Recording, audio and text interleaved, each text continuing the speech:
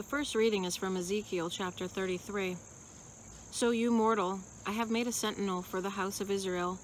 Whenever you hear a word from my mouth, you shall give them warning from me. If I say to the wicked, O wicked ones, you shall surely die, and you do not speak to warn the wicked to turn from their ways, then the wicked shall die in their iniquity, but their blood I will require at your hand. If you warn the wicked to turn from their ways, and they do not turn from their ways, the wicked shall die in their iniquity, but you will have saved your life. Now you mortal, say to the house of Israel, thus you have said, our transgressions and our sins weigh upon us, and we waste away because of them.